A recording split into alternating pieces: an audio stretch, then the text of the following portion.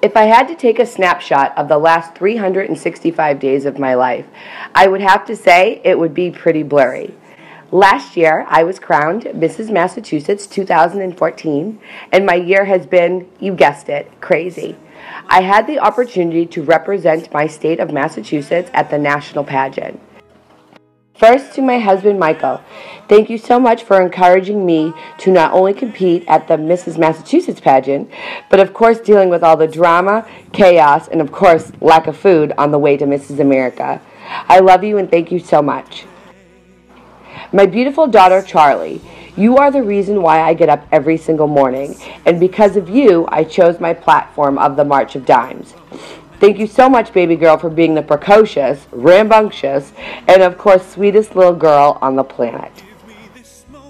To my other husband, aka my gusband, Rocky Graziano, thank you so much for all of your time, your countless text messages, and of course, traveling all the way to Arizona to watch me compete. I love you so much, and thank you for being the best friend any girl could ask for. Heather and Diane Erickson, words cannot express how much it meant to me that you traveled 2,000 miles to come see me compete at Mrs. America. I love you both so much, and thank you for coming into my life. To Gasper Cruz, thank you for taking my design and making it into the most beautiful gown I've ever seen. You're right, winners do wear yellow. Erica Cruz Weller of Pageant Prep, your guidance, support, and of course your patience dealing with this crazy client is beyond words. Love you so much. My amazing fitness sponsor, Jeff Butterworth and Jenna Tang of RX Strength Training. Where do I begin? Not only were you both such an integral and important role in getting me ready for Mrs. America, but the fact that Littlefoot babysits, priceless. Greg Moreo and Mark DeFang, thank you so much for helping me make Paul Revere sexy. My best friends, Kristen Starziano and Debbie Parkinson, thank you both for trying to understand the best way that you can that this pageant girl is nuts. Jennifer Hardy, how many breakdowns did I have before Mrs. America? Thank you for always answering my text messages no matter the time or the hour or how busy you were.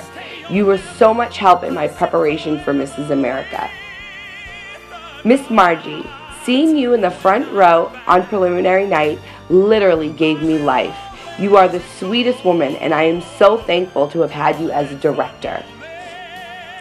To Liza, Mrs. Maine, you were the best roommate at Nationals, and we had some really fun times, like only showering twice the whole week we were there, having a giant arachnid in our room, and of course constantly asking ourselves, how did we get here?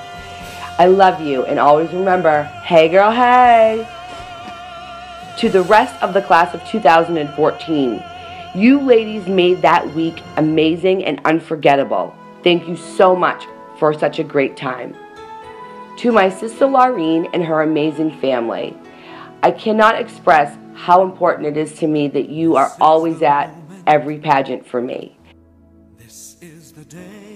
And to Laureen, I know I didn't lace up some skates or put on some cleats, but the fact that you have always supported me in all of my pageant endeavors means the world to me.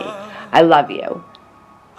To my mother, Teresa, I know you spent a lot of money for me to wear this crown, and I can't imagine what life would be like without you.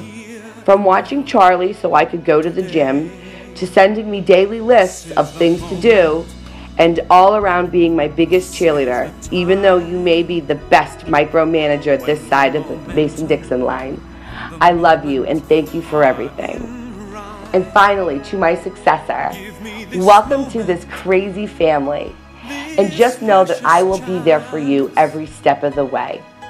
And for the last time as Mrs. Massachusetts 2014, but certainly not the last time on a stage, I am Monique Taylor, signing off.